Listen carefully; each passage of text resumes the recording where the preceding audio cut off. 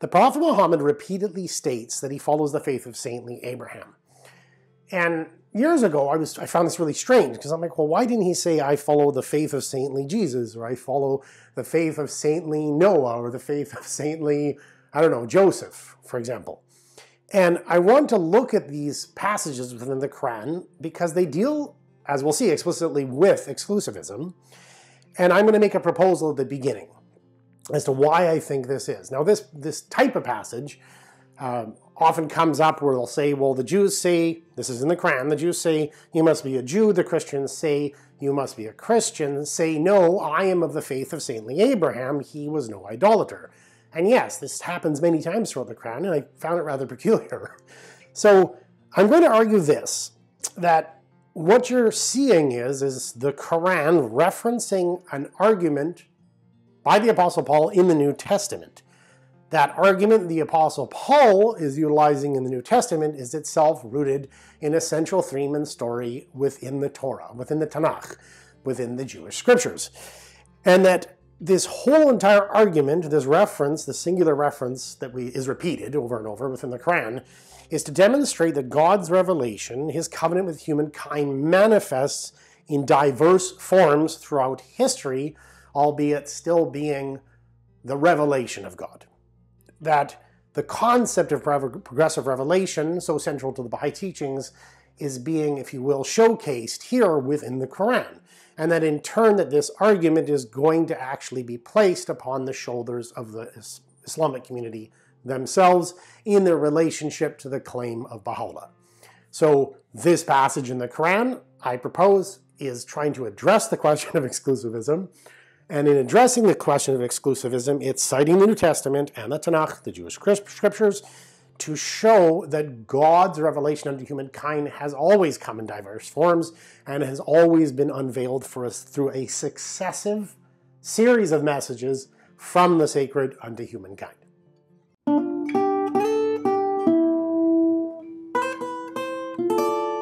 The general topic is one of exclusivism, the idea that there is only one path to the sacred, to reconciliation with God. For example, in Christianity, the New Testament says there is no other name under heaven by which you may be saved, save that of Jesus Christ, or there is only one mediator between God and man, and that is the person of Jesus Christ. Now, some of these particular features we will look at in future videos, including the exclusivism, for example, of Buddhism, or exclusivism of the Qur'an in general, in other texts, if you will. So the general idea is exclusivism, and it's the idea, say for example within Christianity, that those who are not followers of Jesus Christ are not saved. Now, years ago when I would begin to have a dialogue with people, say from the Christian tradition, I would ask, well, what about individuals like, say, who followed the Buddha? And by following the Buddha, I mean individuals that followed the Buddha in, say, 300 BC. 200 years after the Buddha came, or those, say, who might follow the Bhagavad Gita in 300 BC, 300 years before the advent of Jesus Christ. And very often I encounter people saying, well, no, you can't be saved except through the person of Jesus Christ. And I would point out, well, that's peculiar because these individuals are actually following messages that come before the advent of Jesus Christ upon the plane of history. Certain individuals would say, well, no, it's still, you actually have to have accepted Jesus Christ. There is no way to be saved, if you will, unless you have recognized the person of Jesus of Nazareth. I would then ask, well, that's challenging because what about an individual who had, say, followed Moses, someone who had followed Abraham, someone who had been with Joseph, if you will, in Egypt, and actually followed the messages of God unto humankind prior to the advent of Jesus Christ. Now, some people would stick to their guns and say, well, no, still, you had to wait till Jesus Christ appeared, yet that seems to cause certain problems with the perspective of the Old Testament in how people were reconciled to God through the advent of Moses, through the revelation of Moses, and through the Jewish law. Now, what ended up happening is you encounter this argument actually within several epistles of the New Testament written by the Apostle Paul, that these individuals prior to Jesus Christ were accounted as righteous. Yes, they might be looking forward to the advent of Jesus Christ. Yes, they might be hoping for the coming of Jesus Christ and have in their beliefs and faith the coming of the Messiah, yet they were seen as righteous before God. Now, some of these texts we're going to examine. So this entire argument is to show that the vehicle of salvation changes. That while still it is the changeless faith of God, eternal in the past, eternal in the future, that in the New Testament, Paul uses a certain fact from the Tanakh, from the Hebrew Scriptures, that Abraham was righteous before the coming of the law, which allows for the viability, if you will, or the acceptability of Christianity, which does not follow the law of Moses. And that the Qur'an uses Paul's logic, if you will, to bind Christians to their own scripture, in a sense, so that if you deny the argument of the Qur'an, you would then have to deny the argument of the Apostle Paul. Paul's argument itself is for the continued grace of God and the ability for people to achieve righteousness or reconciliation or salvation through the New Testament outside the Jewish law itself. And that this gate, once it's been opened by the Qur'an, necessitates that it is possible that Baha'u'llah's revelation could be a continued expression of that divine grace, of that vehicle of salvation that the Islamic community himself may be overlooking. There's another feature of this I want to call attention to, that if I'm correct on this point, this argument from the faith of saintly Abraham, it sheds light on why the Qur'an states that the followers of former revelations, for example, the followers of Christianity or the followers of Judaism, themselves were called Muslims. So this idea of why it is that within the Qur'an, in case you're not aware, individuals who are followers of previous dispensations, like I said, Christianity and Judaism, even the followers of Abraham, etc., were referenced as Muslims, which is peculiar. Now, within the Islamic community, certain individuals have taken this in their mind to mean that the people who followed Jesus actually performed the 5 daily prayers. So they followed Qur'anic law. They would have performed the Hajj. They would have done the specific Qur'anic or Islamic ablutions. They followed certain aspects that some people might refer to as the Sharia, the law of Islam itself. So this is not a universal belief, but this is a quite common one where people see the reference of the followers of Jesus as being Muslims to mean that they followed Islamic practices. This sort of gets, if you will, dovetailed to this question because many Muslims will believe that the New Testament itself is corrupted. And this shows that it's corrupted because originally they followed the true faith, which was the faith of Islam. We deal with the question of the authenticity of the New Testament according to the Qur'an in a different video on this site if you'd like to look that up. There's another aspect that comes up to this, is that if in fact the Qur'an is referencing an argument in the New Testament, which is itself based upon the Hebrew Scriptures, then this lends additional validity to the authenticity of the New Testament as a repository of the message of God unto humankind. So to be clear, if we can see that the Qur'an is utilizing an argument that the Apostle Paul uses within the epistles of, say, for example, Hebrews, Romans, and Galatians, then this is going to lend credence to the authenticity of the New Testament. Again, we've dealt with that actually more clearly in other videos, but I do believe this sheds, if you will, greater light upon that question. The definition of Muslim, someone being a Muslim, has caused a lot of confusion, I think, within the Islamic community for certain people, and much confusion between Islam and its sister faiths, for example, Christianity and Judaism. And this theme will directly relate to exclusivism and this idea of the changeless faith of God, eternal in the past and eternal in the future. So we're going to start with a quote from the Qur'an, from Surah 3, verses 67 to 68. Abraham was not a Jew, nor yet a Christian, but he was true in faith, a Muslim, and he joined not gods with God. Without doubt, among men, the nearest of kin to Abraham are those who follow him, as are also this messenger and those who believe. And God is the protector of those who have faith. So in this passage, the Qur'an states something very clear, which is that Abraham was not a Jew, and I think in this context, meaning he was not a follower of Moses, not a follower of the Jewish faith, nor yet a Christian, but he was true in faith, a Muslim. And strive in his cause as ye ought to strive, with sincerity and under discipline. He has chosen you, and has imposed no difficulties on you in religion. It is the faith of your father Abraham.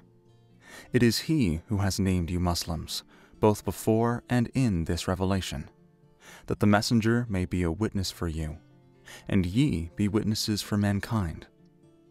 So establish regular prayer, give regular charity, and hold fast to God. He is your protector, the best to protect, and the best to help. So here we come to this peculiarity and sort of some confusion, where it states that strive in his cause, he has posed no difficulties upon you, and it says, this is the faith of your father Abraham. It is he who named you Muslims, both before and in this revelation.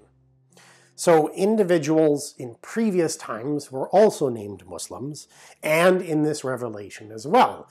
Okay, so the faith of Abraham, those people were themselves Muslims, and this, as I've stated, by some has been taken to mean that that religion was the same as this religion.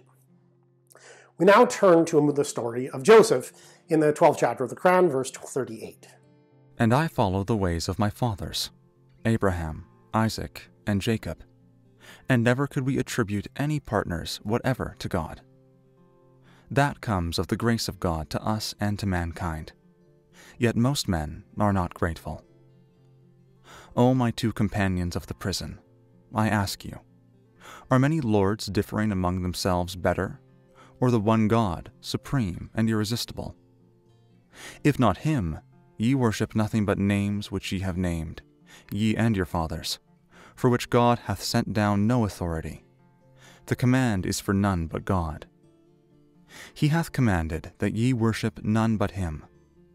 That is the right religion, but most men understand not. It's Joseph speaking in verse 39 and 40. He states that he follows the ways of his fathers, Abraham, Isaac, and Jacob. A refrain you see in the New Testament. And in verse 40 it says, he has commanded you to worship none but him. That is the right religion. So you're commanded to worship none but God. But it's interesting, it says, most people do not understand, what the right religion is. And I would suggest that this is an apt warning that we should take note of this. So he's saying, you are to worship one God and God alone, yet most do not understand this correctly. The same religion has he established for you as that which he enjoined on Noah, the which we have sent by inspiration to thee, and that which we enjoined on Abraham, Moses, and Jesus, namely, that ye should remain steadfast in religion, and make no divisions therein. To those who worship other things than God, hard is the way to which thou callest them. God chooses to himself those whom he pleases, and guides to himself those who turn to him. And they became divided only after knowledge reached them, through selfish envy as between themselves. Had it not been for a word that went forth before from thy Lord, tending to a term appointed, the matter would have been settled between them. But truly, those who have inherited the book after them are in suspicious, disquieting doubt concerning it. Here again is this peculiar feature of the Qur'ans, because it's saying that Muslims follow the same religion, quote, enjoined on Noah, Abraham, Moses, and Jesus. And then it actually defines it. It says, namely, that ye should remain steadfast in religion and make no divisions therein. That those who make divisions worship other things than God. So we see that the followers of Noah, Abraham, Joseph, Moses, and Jesus, and of course Muhammad, were Muslims. Now, I think at least on the surface, it's clear that the founders of these religions, again on the surface, don't seem to be teaching the same thing. Nor do they seem to be offering the same practices to be followed. If you will, the duties of one's sacred expression within the Christian faith, say for example baptism, doesn't seem to be present within the Qur'an. There are many laws within the Old Testament that don't seem to be present at all within Christianity. And we want to, how would you put it? Many Muslims would claim that there is a corruption of the text, a corruption of the Old Testament and New Testament. Once again, we deal with that in a different section of this site. The surface manifestations of God seem to alter, yet again, it appears here that the core remains the same. It says that you should remain steadfast in religion and make no divisions therein. Do not worship other things than God. And this is what Joseph said in the previous passage. So I would suggest that, and many within the Islamic community have also suggested this, the one who submits to the will of God is a Muslim. That to deny his message would be to not submit and to make one not a Muslim. That what we see is that again, we'll look into this more deeply in a moment, that the surface manifestations within the Baha'i writings, with the social teachings, if you will, of that religion do transform, they do alter, they do change, and yet the core itself, which is submission to the will of God and the recognition of his manifestations, is the same. We're going to look at this more deeply now. So this section I call the Old Wine, New Wineskins, and the Divine Assayer. At this point, we're going to turn momentarily to a parable that we find within the New Testament. This is from the Gospel according to Mark, chapter 2, verses 18 to 22. Now John's disciples and the Pharisees were fasting. Some people came and asked Jesus, "How is it that John's disciples and the disciples of the Pharisees are fasting, but yours are not?" Jesus answered, "How can the guests of the bridegroom fast while he is with them? They cannot, so long as they have him with them. But the time will come when the bridegroom will be taken from them, and on that day they will fast. No one sews a patch of unshrunk cloth on an old garment. Otherwise, the new piece will pull away from the old, making the tear worse. And no one pours new wine into old wineskins. Otherwise, the wine will burst the skins, and both the wine and the wineskins will be ruined. No, they pour new wine into new wineskins." So when it comes to an old garment, we do not sew a new patch on it. It's saying, it's interesting, because it will just tear away. Because of the, if you will, decrepit nature or the deteriorated nature of the other garment. We don't take new wine and then pour it into old wineskins, because thereby we will actually ruin both. We, if you will, corrupt the wine itself, and it will burst, and we lose that new wine. Now, we're going to move to another couple passages of the New Testament to look at this, to flesh it out. Jesus adds a further facet in the Gospel of Luke, chapter 5, verses 38 to 39. No, new wine must be poured into new wineskins. And no one after drinking old wine wants the new, for they say, the old is better. In this quote from the Gospel of Luke, it's stating that there is some new wine being brought, right? And it must be poured into a new wineskin, because people become attached to the old wine, thinking it better because it is that which they know. And it's interesting, in the writings of Baha'u'llah, in the Most Holy Book, Baha'u'llah compares his revelation to new wine. Think not that we have revealed unto you a mere code of laws. Nay, rather, we have unsealed the choice wine with the fingers of might and power. To this beareth witness that which the pen of revelation hath revealed. Meditate upon this, O men of insight.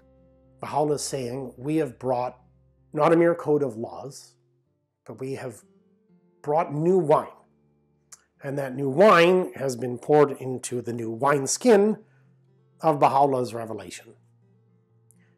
Yet we see within the New Testament that people will be attached to the old wine and the old wineskin. And he says, meditate upon this, O men of insight. And in some sense, that's what we're trying to do. We're trying to, if you will, meditate upon the question of new wine in new wineskins and how that relates to the changeless faith of God, eternal in the past, eternal in the future. Now, as I said, experientially, reading the world scriptures, in this case, for example, the Old Testament, the New Testament, or the Tanakh and the New Testament, it seems very clear that when you move from the Tanakh, the Hebrew Scriptures, to the New Testament, to the Qur'an, that the surface manifestations of religion have changed. In the Baha'i teachings, it says that the essential teachings remain the same, whereas the surface manifestations transform. Again, I want to address this question of, yes, but they're corrupted. Once again, we have another video. Yet even if one didn't accept that fundamental concept of the experience of these revelations, and that question, as you'll see in that other video, as to how God could expect mankind to be held to account if the revelation of God had actually been effaced, there is actually Qur'anic evidence for this. So we're going to change, or turn, if you will, to a quote from the 3rd surah of the Qur'an, and this starts on verse 50. I have come to you to attest the law which was before me, and to make lawful to you part of what was before forbidden to you. I have come to you with a sign from your Lord, so fear God and obey me. It is God who is my Lord and your Lord, then worship him. This is a way that is straight. This is Jesus Christ talking.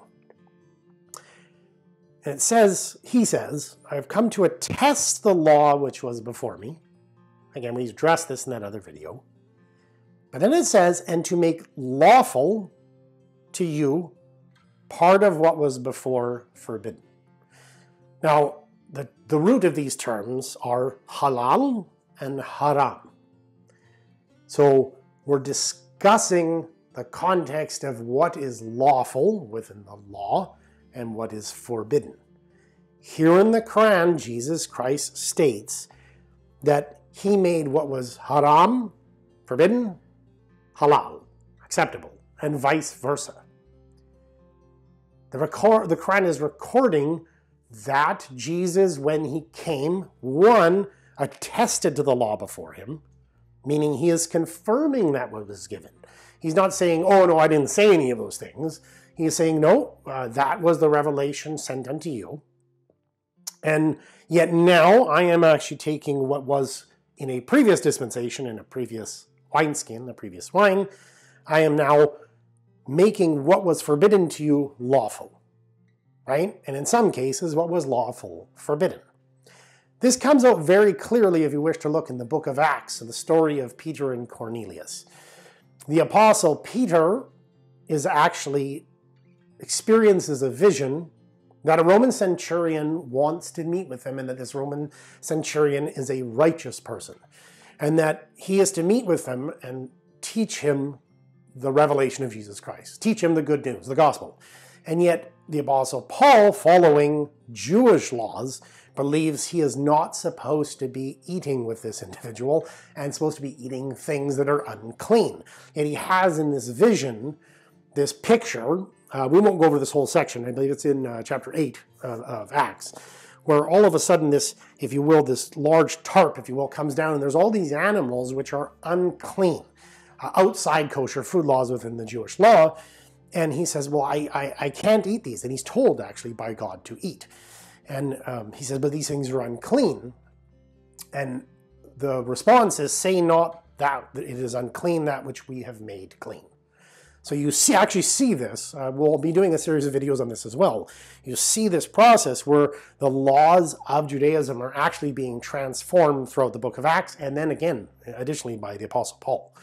So in this context of the Qur'an, the practices and laws of Judaism are altered, right? Through Jesus Christ. What was haram becomes halal, which was unlawful becomes lawful. And it says, interestingly, This is a way that is straight. Guide us to the straight path, which is the opening of the Qur'an. And it's interesting, you have what seems to be a winding path, in a sense, because it's altering its course, yet this is the straight path. And this is really, really important. Here we're having it saying that this is the way, this is the straight path, which is referenced in the very first opening surah, the Fatiha of the Qur'an, that this straight path is that path where a central prophet of God in Islam, a manifestation in Baha'i terminology, is altering the course of the law. Okay? But there's other instances in the Quran of this. We deal with one of these in the question of the Qibla, the point of adoration of Islam. And again, I urge you to please take a look at that video. So here in the Quran, in chapter 2, verses 142 to 144. The fools among the people will say, What hath turned them from the Qibla to which they were used? Say, To God belong both east and west. He guideth whom he will to a way that is straight. And we appointed the Qibla to which thou wast used, only to test those who followed the messenger from those who would turn on their heels from the faith. Indeed, it was a change momentous, except to those guided by God. And never would God make your faith of no effect. For God is to all people most surely full of kindness, most merciful. We see the turning of thy face for guidance to the heavens. Now shall we turn thee to a Qibla that shall please thee. Turn then thy face in the direction of the sacred mosque. Wherever ye are, turn your faces in that direction. The people of the book know well that that is the truth from their Lord. Nor is God unmindful of what they do. There was a Qibla, a point of prayer, where Muslims, for example, focus when they're praying, which was in fact Jerusalem. And it states, we have turned them from a Qibla, which they were used to, right, onto another Qibla. And this is actually very momentous, and it causes consternation in people within the story of the Quran, except, quote, except for those guided by God, right? And it's so, is the concept of a former Qibla, a former point of adoration within even the Islamic community, recognized within the Quran? Yes. What was that point of adoration? It was the point of adoration of the people of the book. That then would have been what was halal, what was lawful, what was prescribed. Suddenly, in the middle of the prayer, as the story goes, the point of adoration changes to the sacred mosque, to Mecca. You have this new thing, which would have previously been haram, has now become halal. What was previously unlawful has now become lawful. And it says, the people of the book, it's interesting, know well that this is the truth from their Lord. Okay, well, that's kind of strange. That's rather odd, because how would the people of the book know that the changing of the point of adoration by the Prophet Muhammad was from their Lord? That doesn't seem to make sense, because if they knew it was from their Lord, they would be Muslim. I propose again that this is the same topic we're slowly going to unpack. It is what? That the people of the book, Christians and Jews, are aware of the changing of the law through the instrument of the messenger of God or the prophet. How is that so? Because it's happened before. It's not saying you know this is from God, in the sense that you know that Prophet Muhammad is from God. No, it's stating you know that this is the way of God. Any Jewish individual would be fully aware that the laws of Judaism in their time came from the prophet Moses, and that the vast majority of those laws were not what was followed by the followers of Abraham, Isaac, and Jacob. They followed different expressions of the divine. Yet when Moses came, a follower of Abraham, an Abrahamite, if you will, would look at this and say, well, what is this? This isn't what my fathers have actually followed, Abraham, Isaac, and Jacob. how is it that this is the expression of God? How is it this is what is now halal? Okay, how is it that these things are now haram? Why are they actually being pushed to the side? You would have to see that if you were at all familiar with the Tanakh, the Jewish scriptures, that you had this changing throughout Judaism. Once again, you see this within the New Testament. The Jewish law is not actually immediately, if you will, not brushed aside, but if you will, abrogated by the New Testament. At first, it's actually adhered to. Again, a topic we will investigate more deeply. But then slowly it actually begins to transform, where Christians today do not follow really any of the Mosaic laws. So how I suggest that the people of the book know well that this is the truth from their Lord, nor is God unmindful of what they do. Okay? So God knows what they do, and at the same time, God is aware, or so the people of the book are aware, that this is the path of God. A Muslim themselves has to recognize this is from the Qur'an, that the laws have changed. The Qibla was changed. Jesus changed what was halal to haram, what was haram to halal. Again, Mark 2, Gospel of Mark, New Testament, chapter 2, verses 23 to 27. One Sabbath, Jesus was going through the grain fields, and as his disciples walked along, they began to pick some heads of grain. The Pharisees said to him, "Look, why are they doing what is unlawful on the Sabbath?" He answered, "Have you never read what David did when he and his companions were hungry and in need? In the days of Abiathar the high priest, he entered the house of God and ate the consecrated bread, which is lawful only for priests to eat.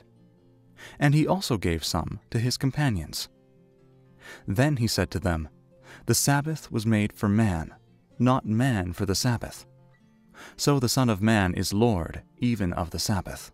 So this is a very famous scene within the New Testament where Jesus is accused of breaking the law.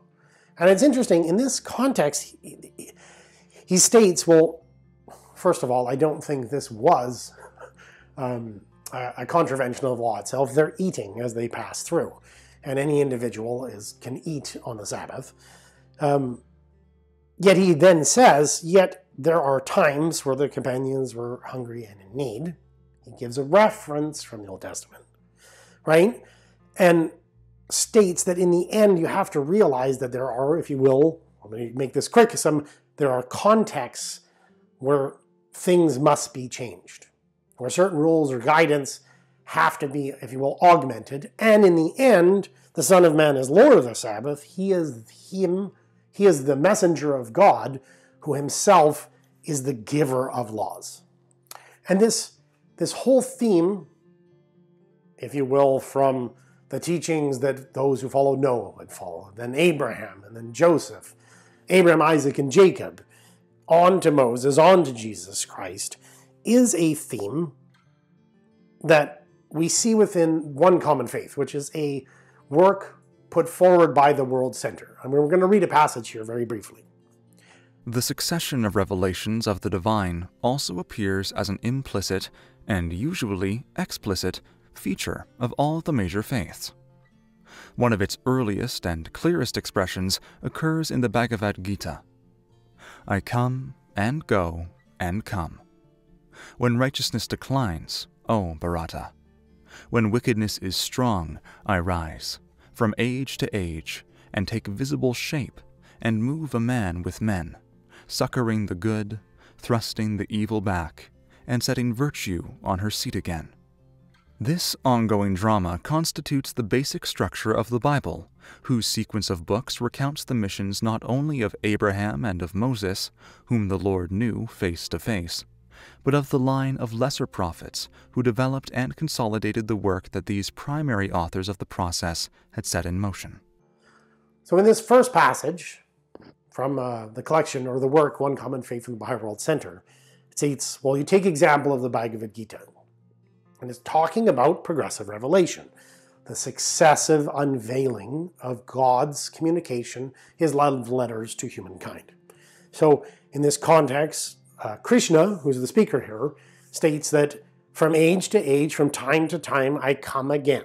When unrighteousness is on the rise and righteousness is on decline, I manifest myself unto men to, if you will, succor the faithful, right, and to push back evil. And then states very clearly, the ongoing drama constitutes the very structure of the Bible. What does this mean? We've been talking about it the whole time, that you actually have a series of books. The Old Testament itself is a series of many, many books packed together and bound within the Jewish community.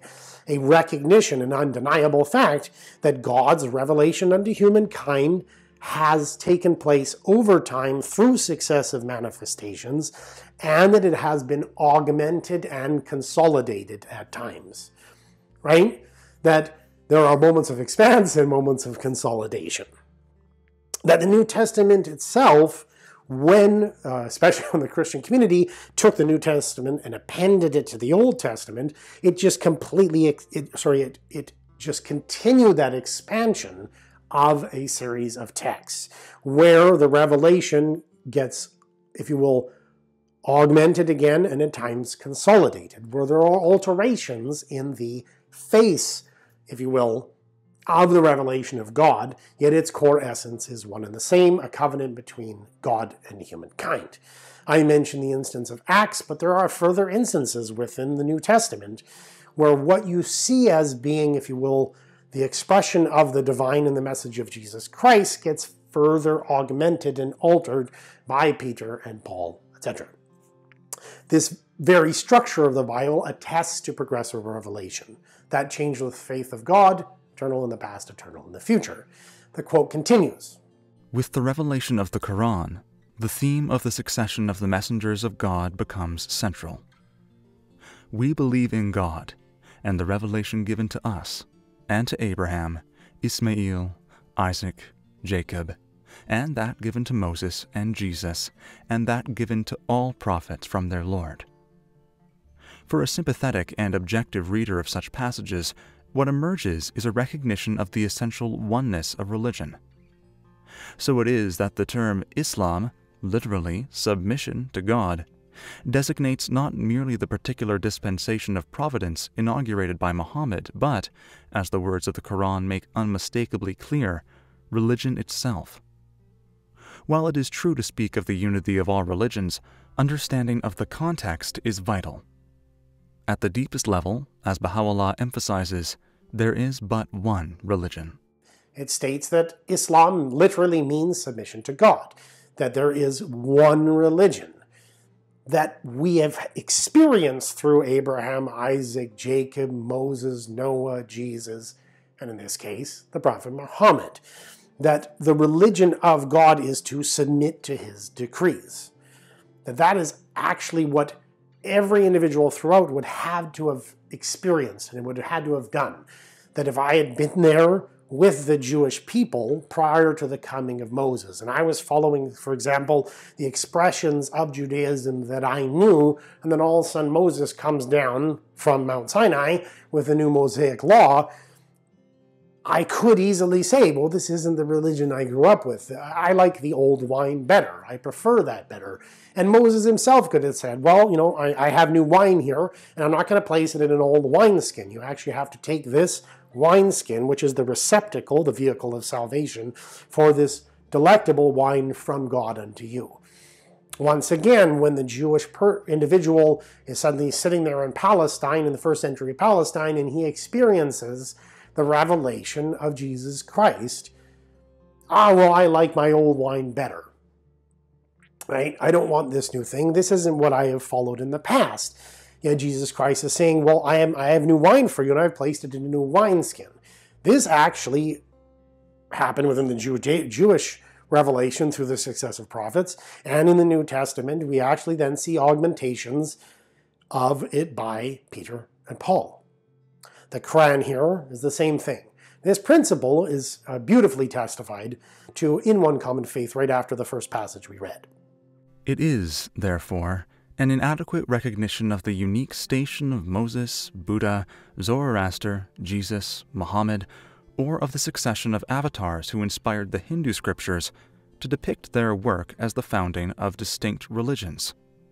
They are not honored by fumbling efforts to capture the essential mystery of their nature in dogmas invented by human imagination.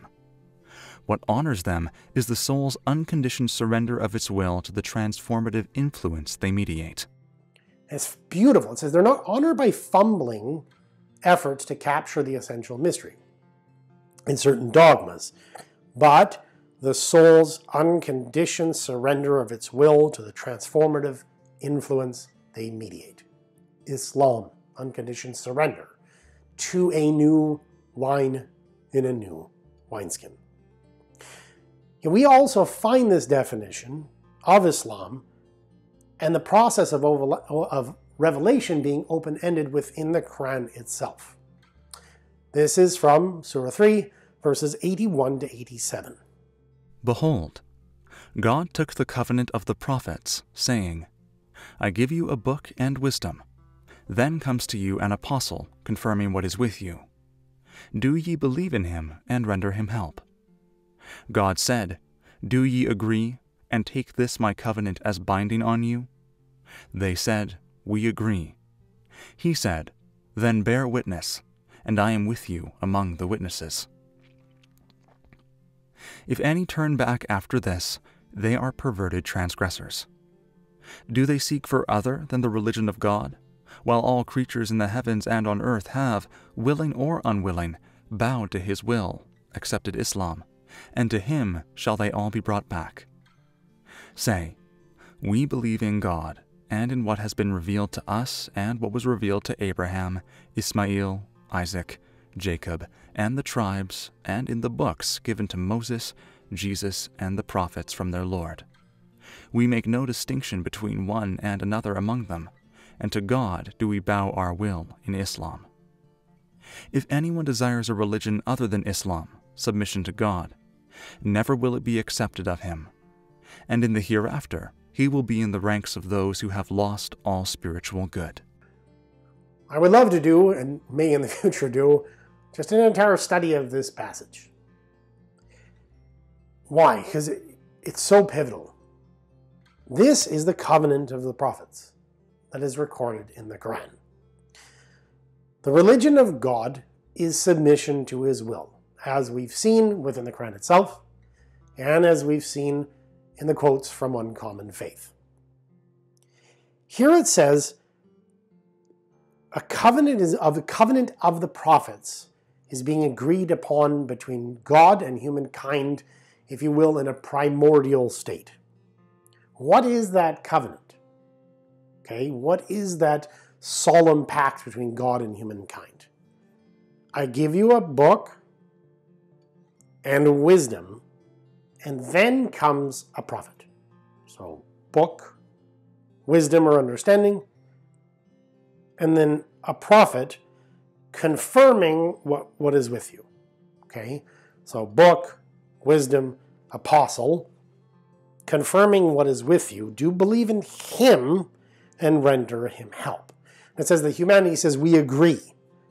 God says, then bear witness. I am here amongst the witnesses. Then it actually states, one verse later, do you seek a religion other than this religion? When all have bowed to his will, accepted Islam. Now say, we believe in God, then it gives a series of messengers. We believe in God and in what has been revealed to us, what was revealed to Abraham, Ismail, Isaac, Jacob, and the tribes, and in the books given to Moses, Jesus, and the prophets. We make no distinction between one and another among them, and to God we bow in Islam. Okay? Now, what is that religion? What is the religion being expressed here? Because again, it's referencing Abraham, Noah, Isaac, Jacob, Jesus, Moses. And we've seen that the Qur'an itself and any study of these texts demonstrates that there is an alteration from dispensation to dispensation, even within dispensations. The very structure of the Bible testifies to this fact, that religion of God is as stated in the text, submission to his will, Islam. Which is why in each of these cases, these characters are termed Muslims. Why the followers of Abraham were Muslims. Why the followers of Noah were Muslims. Of Moses were Muslims. Of Jesus were Muslims. And the followers of the Prophet Muhammad are Muslims. Why? Because they have accepted and submitted to this religion of God, this one religion of God. And what is that covenant between God and man? That he gives you a book and the wisdom and then sends a prophet after. To me, this is fascinating because it's actually an open-ended loop, and it's really important. I hope I can make this as clear as I wish. The book comes first, the understanding and wisdom comes second, and then another one will come. Another prophet, another Rasul, another messenger, another apostle will come, will confirm what came before, and then give new wine. Islam itself is defined as an open-ended loop where if this is the religion of God, sorry, I'm pointing at the text. If this is the religion of God, which is that an apostle will come and will confirm and bring a new revelation, that is the religion. That is Islam, which is submission to his will. And it's very important because all throughout the history of religion, people have, and we're going to see this recorded in the Qur'an, people have said over and over and over again, okay, well, I'm a follower of Joseph and that's it. We're done. I'm not following anyone else. And then Moses shows up. And no, I'm a follower of Moses and that's God's revelation. His hands are chained up. He cannot send another revelation. And then Jesus comes. Or, for example, multiple prophets in between. That here, if, quote, verse 85, and if anyone desires a religion other than Islam, submission to God, never will be accepted of him. Islam isn't the revelation and dispensation only expressed within the lifetime and the teachings of the Prophet Muhammad. That is an impossible, untenable position. Islam is submission unto God's revelation. This eternal covenant of God and the confusions that we've had as to the true faith of God, the one essential religion, often comes to me in the parable of a father, their child, and a path.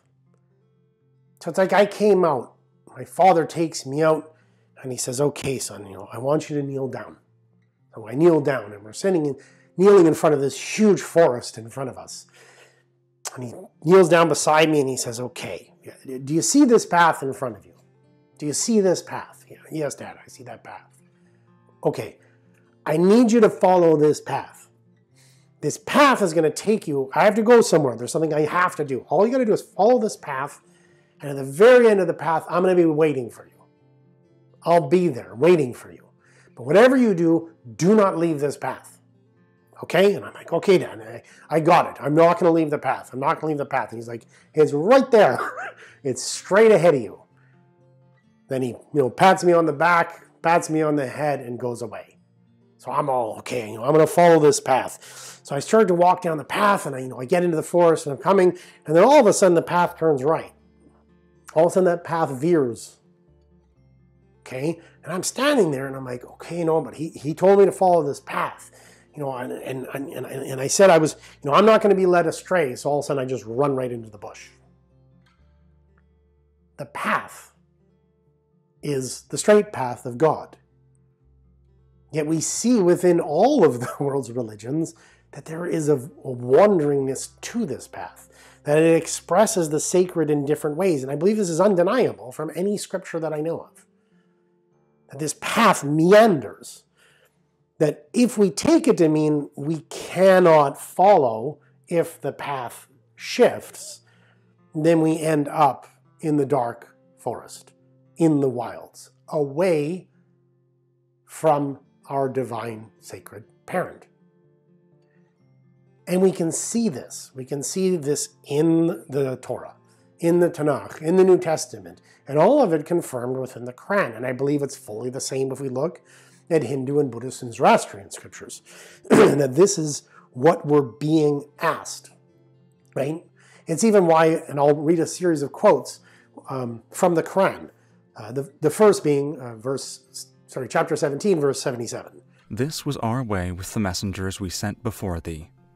Thou wilt find no change in our ways. So set thou thy face steadily and truly to the faith.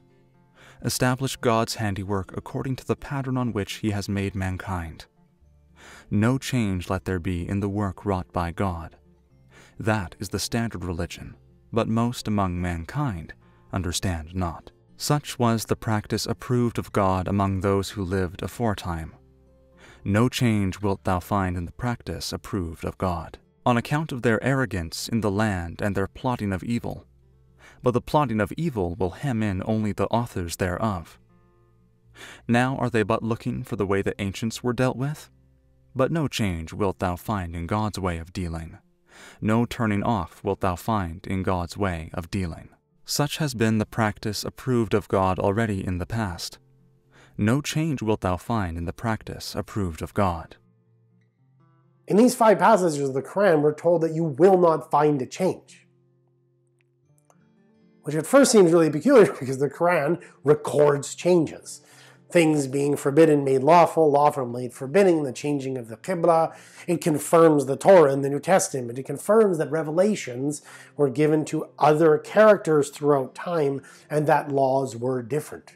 Even, for example, the food laws, where the Qur'an actually confirms that it was actually placed upon the Hebrew people. But it's not in Islam. So what is this no change? It's that the path does meander. That we actually have to follow him and become Muslims. Submit to the revelation of God to humankind. Ye shall have no religion save Islam. When we look at this concept of the changeless faith of God, of this beautiful yet meandering path through the forest, that God has changed his religion over time, that new wine was placed into new wineskins, we can finally come to the central topic that I entitled this, the faith of saintly Abraham. The same religion has he established for you as that which he enjoined on Noah, the which we have sent by inspiration to thee, and that which we enjoined on Abraham, Moses, and Jesus, namely, that ye should remain steadfast in religion, and make no divisions therein. To those who worship other things than God, hard is the way to which thou callest them. God chooses to himself those whom he pleases, and guides to himself those who turn to him. So here in chapter 42 of the Qur'an, we have this idea that the religion actually given to the Prophet Muhammad is the same one that was given to Abraham, Noah, Moses, and Jesus. Namely, that you are steadfast in religion, make no divisions, and worship none other than God. So the Qur'an oddly proclaims that Muhammad is a follower of Abraham. And at least on the surface, this seems slightly arbitrary. Why not a follower of Moses, of Jesus, Adam, Joseph, etc.?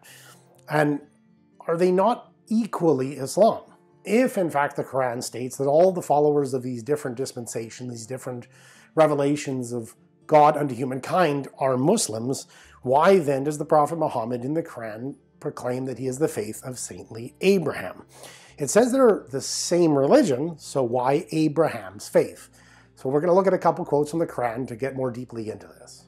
If any do deeds of righteousness, be they male or female, and have faith, they will enter heaven, and not the least injustice will be done to them. Who can be better in religion than one who submits his whole self to God, does good, and follows the way of Abraham the true in faith? For God did take Abraham for a friend. So here in this quote, it's stating that who could be better than the one who submits his whole self and follows the faith of Abraham? Again, why not the faith of Jesus? Why not the faith of the Prophet Muhammad, given this is the revelation being given to humankind? As we have seen above, the Qur'an says, again in chapter 22, And strive in his cause as ye ought to strive, with sincerity and under discipline. He has chosen you and has imposed no difficulties on you in religion. It is the faith of your father Abraham. It is he who has named you Muslims, both before and in this revelation. So we see that This faith, which is the faith of Islam, is the faith of saintly Abraham, and he named you Muslims both before and in this revelation, the revelation of the Prophet Muhammad itself. God named them Muslims, which is the faith, the millah of Abraham, not his religion, deen. And there is a distinction that we find within the Quran that we're really looking at the creed or this proclamation of faith, the faith of saintly Abraham, as opposed to some particular religion. The Quran continues. Do they seek for other than the religion of God, while all creatures in the heavens and on earth have, willing or unwilling, bowed to his will, accepted Islam, and to him shall they all be brought back? Say, we believe in God, and in what has been revealed to us and what was revealed to Abraham, Ismail, Isaac, Jacob, and the tribes, and in the books given to Moses, Jesus, and the prophets from their Lord. We make no distinction between one and another among them, and to God do we bow our will in Islam. So the Quran's asking why people are seeking for some religion other than the religion of God. And that religion here is defined as that which was revealed to Abraham, Ismail, Jacob, and the tribes, and the books given to Moses, Jesus, and the prophets. And once again, we have this concept of the meta-religion, where why is it that the Quran is not distinguishing, if you will, between the seemingly obvious differences between Judaism, Christianity, and Islam? That is because you are supposed to be a Muslim, which means simply one who actually submits to the will of God when it is presented unto you. So there's this concept that the true religion of God is a transcendent religion that is revealed, if you will, in the separate pages of one book, or the separate volumes of a greater series of love letters from God unto humankind. The Quran continues stating that we should follow the religion of Abraham, here in chapter 3, verses 95 to 97. Say, God speaketh the truth. Follow the religion of Abraham, the sane in faith. He was not of the pagans. Verily, this is my way, leading straight. Follow it. Follow not other paths. They will scatter you about from his great path. Thus doth he command you, that ye may be righteous.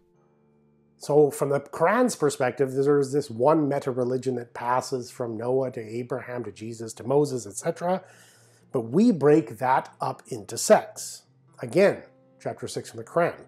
As for those who divide their religion and break up into sects, thou hast no part in them in the least. Their affair is with God. He will, in the end, tell them the truth of all that they did. So we must avoid this scattering.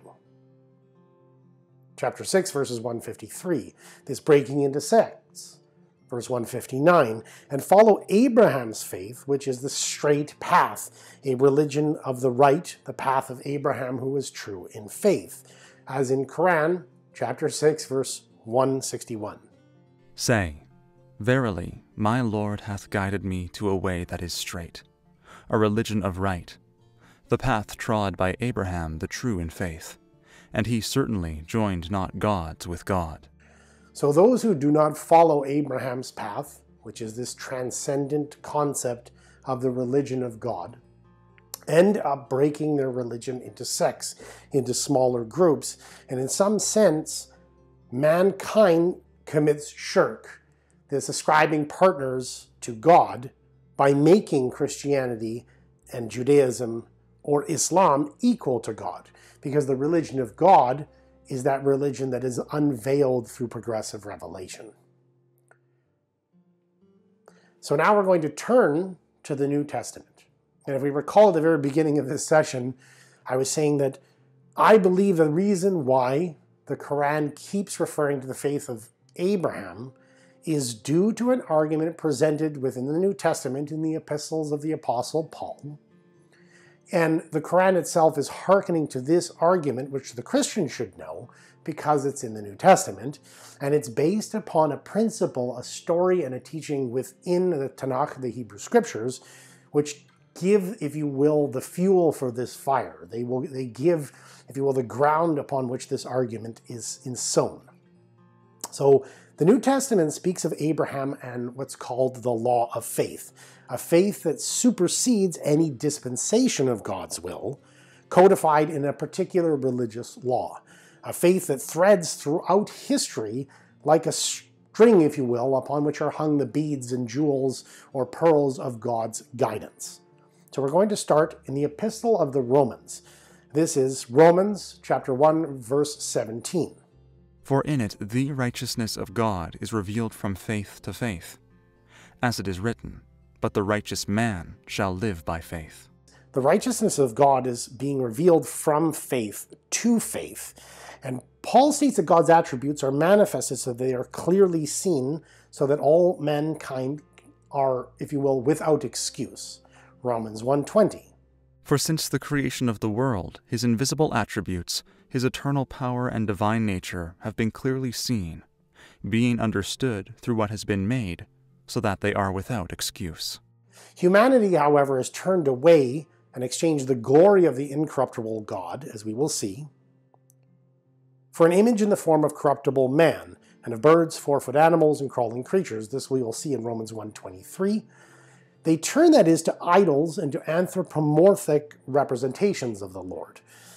The Qur'an proclaims that in abandoning Islam, the essential faith of God, the submission to his will, humankind turns to idols of their own imagination. In verse 25 of Romans 1, Paul continues, For they exchanged the truth of God for a lie, and worshipped and served the creature rather than the Creator, who is blessed forever. Amen.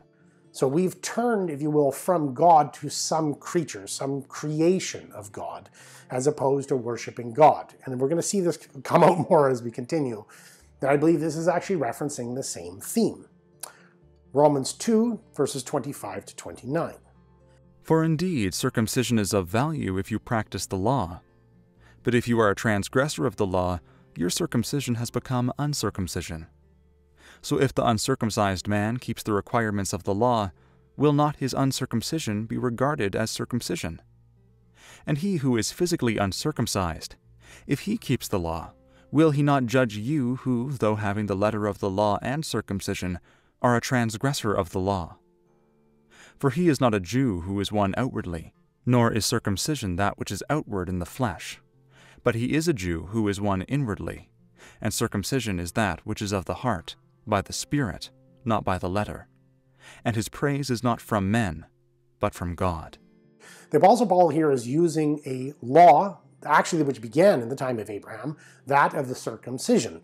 And he's saying that it's not the outward form, it's not actually the practice, the law of circumcision, that is the true circumcision, but rather it is actually the circumcision of the heart. It is the concept of sacrifice and marking oneself in the covenant of God. So the outward form, the outward expression, is not the point of the Jewish law. It is the inward workings of the Spirit, not the letter. Now we know that whatever the law says, it speaks to those who are under the law, so that every mouth may be closed and all the world may become accountable to God. Because by the works of the law, no flesh will be justified in his sight. For through the law comes the knowledge of sin. So it's not the works of the law. And this is one of the central themes, for example, of Romans, of Hebrews, and of the Epistle to the Galatians. That it's not this outward letter. It's not this outward form that actually sanctifies and makes one righteous. It's actually the inner spirit, the intention, and the focus of the human psyche and its submission to it and its sanctification and reconciliation with God. But now, apart from the law, the righteousness of God has been manifested, being witnessed by the law and the prophets, even the righteousness of God through faith in Jesus Christ, for all those who believe. For there is no distinction, for all have sinned and fall short of the glory of God, being justified as a gift by his grace through the redemption of which is in Christ Jesus, whom God displayed publicly as a propitiation in his blood through faith. This was to demonstrate his righteousness, because in the forbearance of God he passed over the sins previously committed. For the demonstration, I say, of his righteousness at the present time, so that he would be just and the justifier of the one who has faith in Jesus. The law of righteousness is the law of faith. And that, in this context, is belief in Jesus Christ. that the concept of one becoming reconciled with God is through belief in Lord Jesus, apart from the works of the law. Paul then finishes chapter 3 of the Epistle to the Romans saying, Where then is boasting? It is excluded. By what kind of law? Of works? No, but by a law of faith. For we maintain that a man is justified by faith apart from works of the law. Or is God the God of Jews only? He is not the God of Gentiles also? Yes, of Gentiles also, since indeed God who will justify the circumcised by faith and the uncircumcised through faith is one. Do we then nullify the law through faith? May it never be. On the contrary, we establish the law. So mankind is justified by faith apart from the works of the law, because God is the God of the Gentiles also. So Paul is saying that there is a law of faith apart from any ritual law put forward by Moses, and that the Gentiles are saved and seen as, if you will, carrying out the law by faith in Jesus Christ. Therefore, there is redemption outside the dispensation of Moses and the law of the Torah. This is when the faith of saintly Abraham enters the picture. What then shall we say that Abraham, our forefather according to the flesh, has found? For if Abraham was justified by works, he has something to boast about, but not before God. For what does the Scripture say? Abraham believed God, and it was credited to him as righteousness. Now to the one who works, his wage is not credited as a favor, but as what is due. But to the one who does not work, but believes in him who justifies the ungodly, his faith is credited as righteousness, just as David also speaks of the blessing on the man to whom God credits righteousness apart from works. Blessed are those whose lawless deeds have been forgiven, and whose sins have been covered. Blessed is the man whose sin the Lord will not take into account. So the Apostle Paul here is pointing out that Abraham's faith was accounted as righteousness, that it was through his faith in God, his belief in God, that he was actually reconciled, he was saved. That, just as King David stated, that through faith, lawless deeds have been forgiven. So being saved, he's pointing out, does not depend upon the law, because it is through faith that one does the law, that it is carried out in a spirit of reconciliation with God, and that the law of faith, if you will, supersedes that of a particular dispensation. And he's citing Abraham here.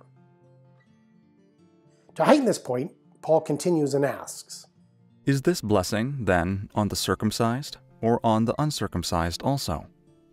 For we say, faith was credited to Abraham as righteousness. How then was it credited? While he was circumcised or uncircumcised? So the question Paul is asking is, okay, so Abraham, the central patriarch of the Jewish religion, was credited as righteous. He was saved. He was seen as reconciled with God.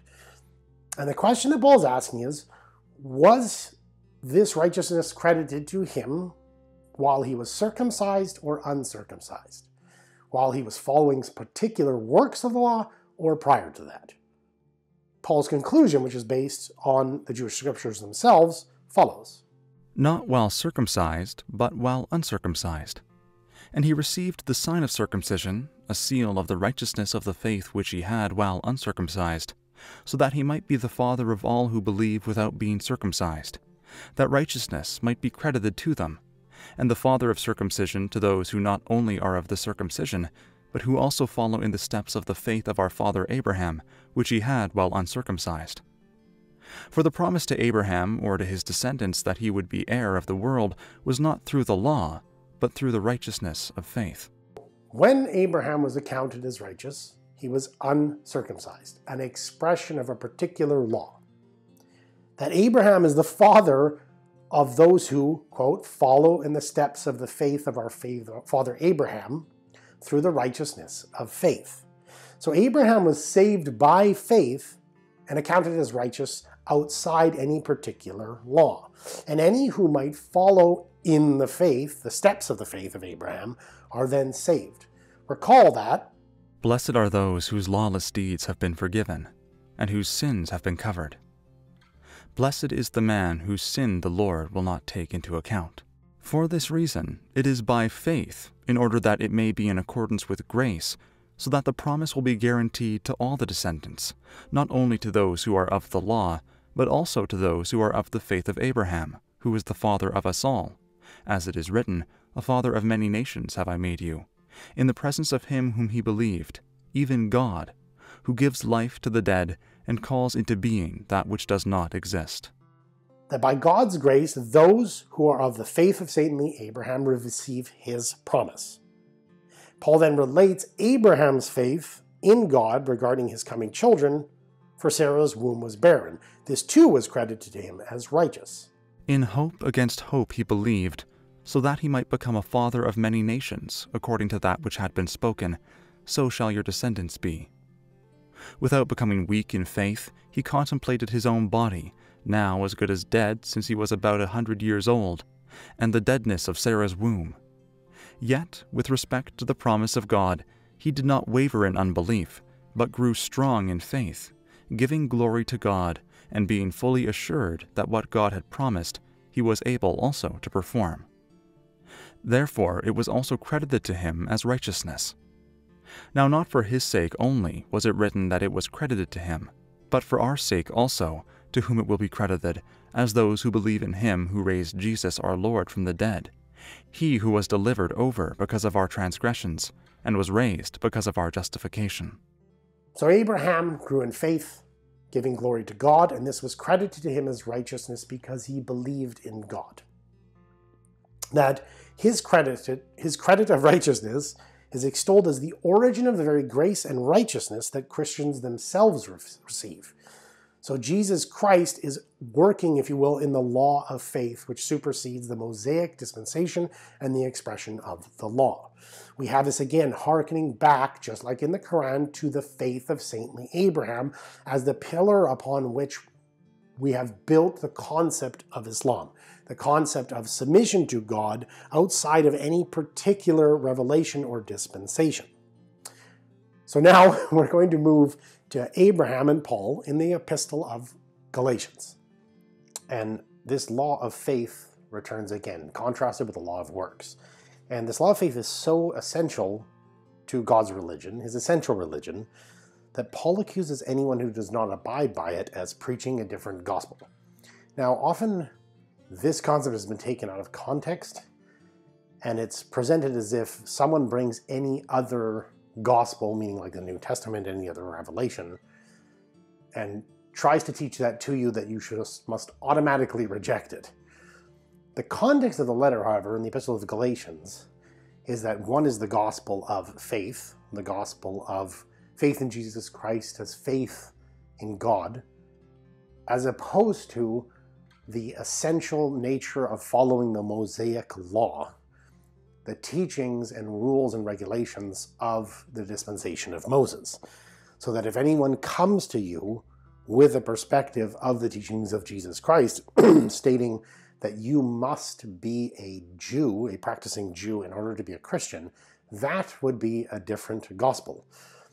This was very, very prominent, if you will, in the early church, and actually this type of movement where you would have Christians who believed you had to follow Jewish law can actually continued for centuries.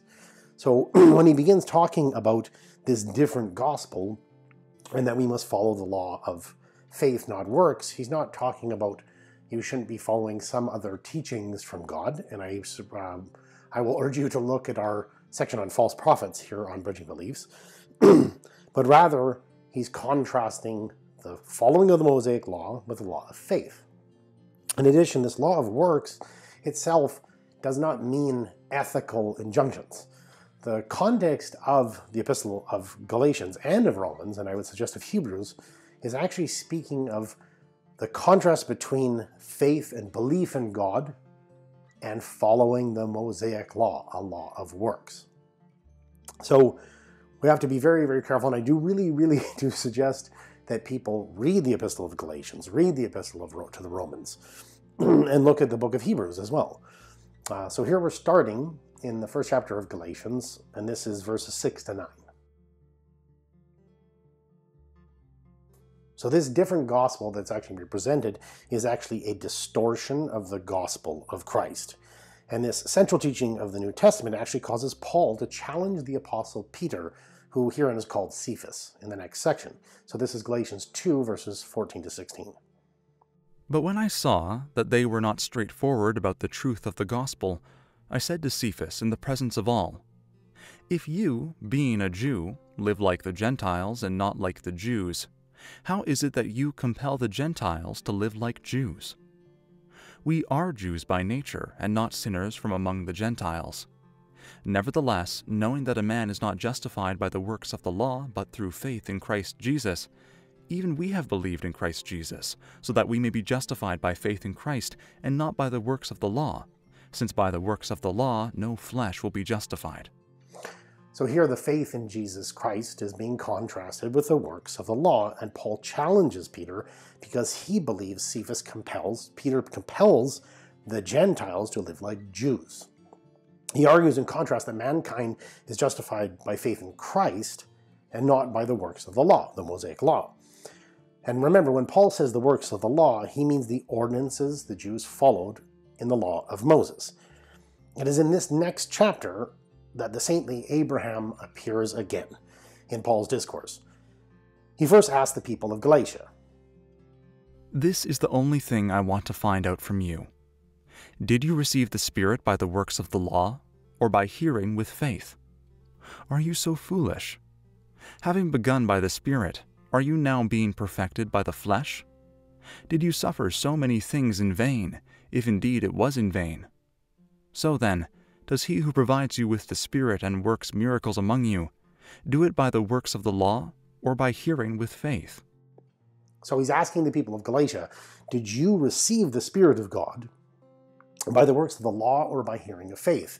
So is the reason you're actually hearing of the Spirit of God, having the revelation of Jesus Christ and the good news of Jesus Christ given to you because of your obedience to the law? Paul continues his argument, once again founded on Abraham's faith. "Even so Abraham believed in God, and it was reckoned to him as righteousness. Therefore, be sure that it is those who are of faith who are sons of Abraham. The Scripture, foreseeing that God would justify the Gentiles by faith, preached the gospel beforehand to Abraham, saying, 'All the nations will be blessed in you.' So then those who are of faith are blessed with Abraham, the believer." So here the Apostle Paul is saying, look, Abraham believed in God, and his belief in God was accounted to him as righteousness, and that you are, by the faith in God, sons of Abraham. And it's interesting, it says actually that the Scripture foreseeing God would justify the Gentiles by faith preached the gospel beforehand to Abraham. So the gospel that Paul's talking about was preached to Abraham, right? All the nations will be blessed in you. So those who are of faith are blessed with Abraham, the believer. So the gospel was preached beforehand, the good news. And it was through the faith of Abraham that he was accounted as righteous. And in taking part in that faith, we become children of Abraham. And remember, once again, the gospel was preached in the time of Abraham. So just as when we looked at the Qur'an, you can't really maintain, even according to the Qur'an, because of the changing of the laws that are explicitly testified in the context of the Qibla, the point of adoration, and as well because Jesus made what was haram halal and what was halal haram, that which was forbidden lawful or lawful forbidden. Likewise, it's impossible to maintain that Abraham or any of his descendants actually followed the historical doctrine and the social teachings of Christianity. It is a faith in God that binds these two historical dispensations of his will. How does Paul actually put this forward? He actually begins to make a chronological argument, and we'll review it in condensed form for clarity and brevity's sake, but please read the epistle on your own time. "What I am saying is this. The law, which came 430 years later, does not invalidate a covenant previously ratified by God so as to nullify the promise. For if the inheritance is based on law, it is no longer based on a promise. but God has granted it to Abraham by means of a promise. What is the Apostle Paul here talking about? He states that the law which came 430 years later does not invalidate a covenant previously ratified by God. The Apostle Paul here is talking about the coming of the law of Moses centuries after Abraham was accounted as righteous. Paul continues with an explanation for why the law came, including it was added because of transgression, as we would see in verse 19, but that it was also a tutor to lead us to Christ so that we may be justified by faith. This is in verse 24 of the same chapter. Now, it's important to actually, again, to read this in its totality. But what the concept here is you have a time, and during that period of time, Abraham, in this example, is accounted as righteous. He is seen as reconciled with God. Then, 430 years later, you have the law of Moses come up. But how can we have it that someone would need the Mosaic law in order to be justified before God, in order to be accounted as righteous, when Abraham himself was accounted as righteous 430 years prior, and even he himself in the previous text was actually accounted as righteous before God before even the law of circumcision, which was the context previously in Romans. For you are all sons of God through faith in Christ Jesus. For all of you who were baptized into Christ have clothed yourselves with Christ. There is neither Jew nor Greek. There is neither slave nor free man. There is neither male nor female. For you are all one in Christ Jesus. And if you belong to Christ, then you are Abraham's descendants, heirs according to promise. So Jesus Christ, here in this section of Galatians, Jesus Christ's salvific act transforms all who believe in him into Abraham's descendants because they inherit that law of faith that superseded the law of works as given to the Jewish people through Moses. It is Abraham's law of faith that supersedes the law of commandments and ordinances of Moses. Thus, the promise to Abraham is fulfilled by Jesus Christ, this law of faith. We now turn to Abraham and Paul, the Epistle to the Hebrews. So the Epistle to the Hebrews echoes and reinforces this same message, extolling the law of faith over the law of works. And we're going to start in Hebrews 11, verses 1 to 7. Now faith is the assurance of things hoped for, the conviction of things not seen. For by it the men of old gained approval. By faith we understand that the worlds were prepared by the word of God, so that what is seen was not made out of things which are visible. By faith Abel offered to God a better sacrifice than Cain, through which he obtained the testimony that he was righteous, God testifying about his gifts, and through faith, though he is dead, he still speaks. By faith Enoch was taken up so that he would not see death, and he was not found because God took him up, for he obtained the witness that before his being taken up he was pleasing to God. And without faith it is impossible to please him. For he who comes to God must believe that he is, and that he is a rewarder of those who seek him. By faith Noah, being warned by God about things not yet seen, in reverence prepared an ark for the salvation of his household, by which he condemned the world, and became an heir of the righteousness which is according to faith. The author of the Epistle of Galatians, the Apostle Paul, gives the examples of Cain, of Enoch, and Noah. In each case, they're said to be accounted as righteous or pleasing unto God because of their faith and because of their obedience to the expressed will of God, their submission unto his will. This is the law of faith once again that started with the argument in Abraham, and now other instances are being given, all of them being prior to the coming of the Mosaic law. By faith, Abraham, when he was called, obeyed by going out to a place which he was to receive for an inheritance. And he went out, not knowing where he was going. By faith he lived as an alien in the land of promise, as in a foreign land, dwelling in tents with Isaac and Jacob, fellow heirs of the same promise. For he was looking for the city which has foundations, whose architect and builder is God. By faith, even Sarah herself received ability to conceive, even beyond the proper time of life, since she considered him faithful who had promised. Therefore there was born even of one man, and him as good as dead at that, as many descendants as the stars of heaven in number, and innumerable as the sand which is by the sea shore. All these died in faith, without receiving the promises, but having seen them, and having welcomed them from a distance, and having confessed that they were strangers and exiles on the earth.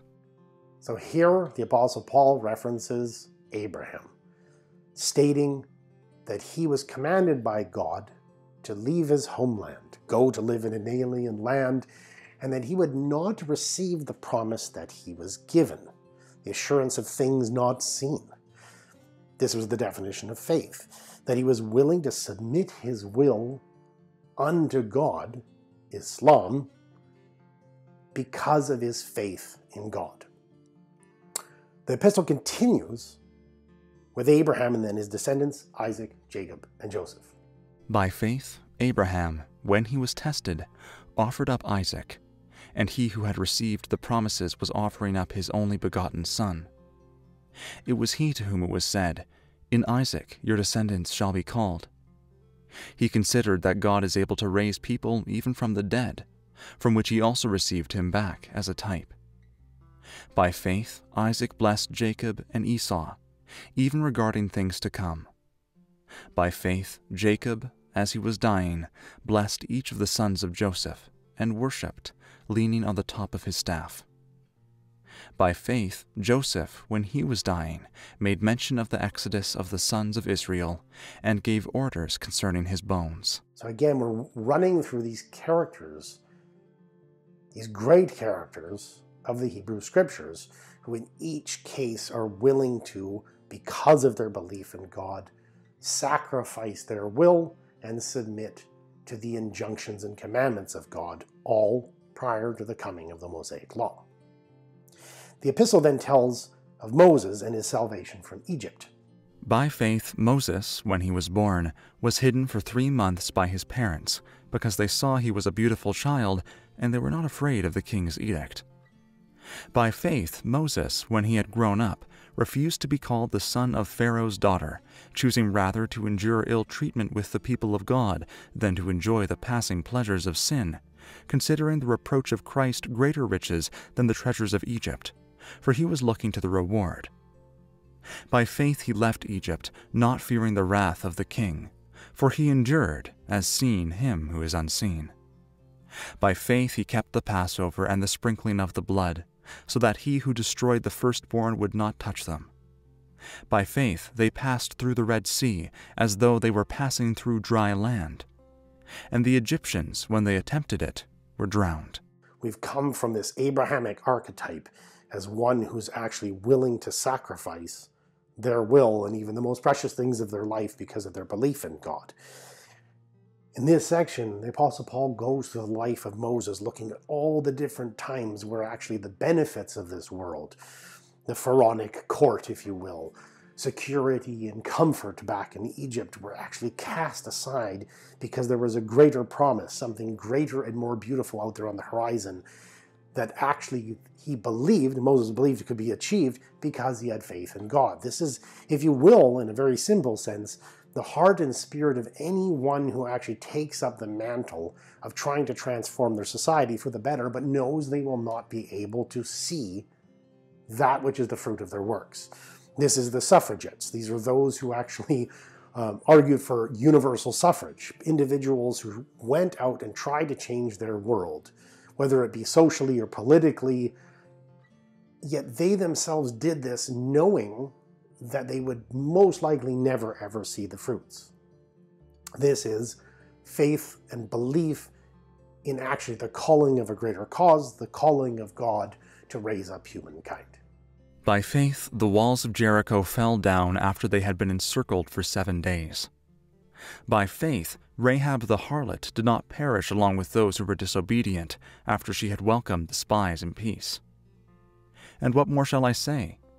For time will fail me if I tell of Gideon, Barak, Samson, Jephthah, of David and Samuel and the prophets, who by faith conquered kingdoms, performed acts of righteousness, obtained promises, shut the mouths of lions, quenched the power of fire, escaped the edge of the sword, from weakness were made strong, became mighty in war, put foreign armies to flight.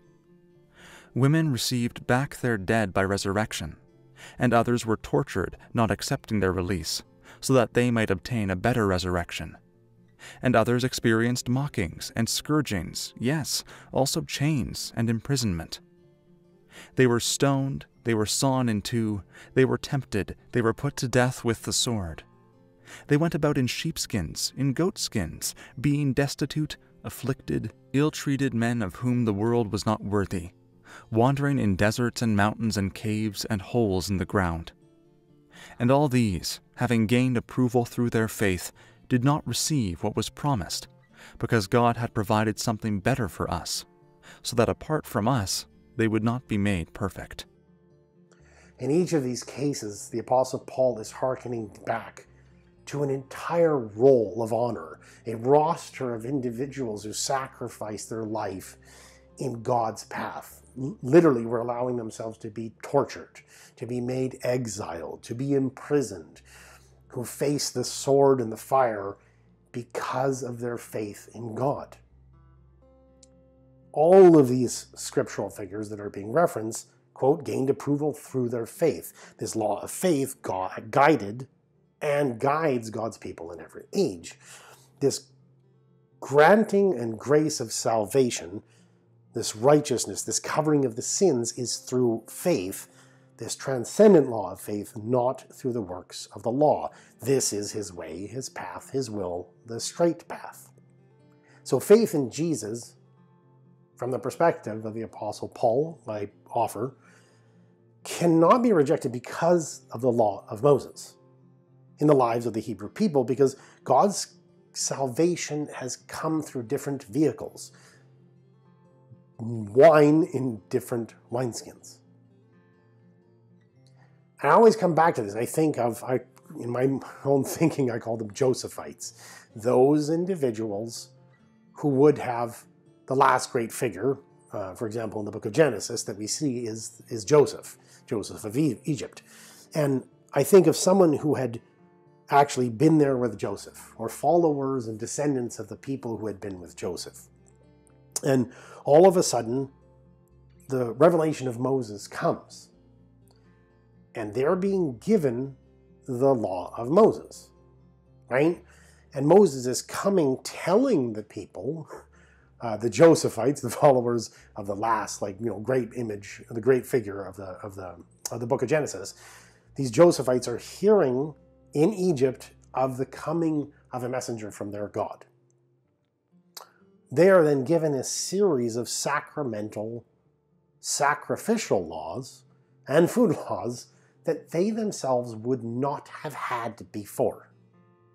So any individual who had actually passed through this period of history would have had to have grappled with, well, actually what's happening here is there is a revelation of God coming to me, claiming to be coming from the God of Israel, from the God of the Jewish people, yet it's coming in a wineskin, in a garment, in a vehicle that is not familiar to me. And I think this is often radically overlooked.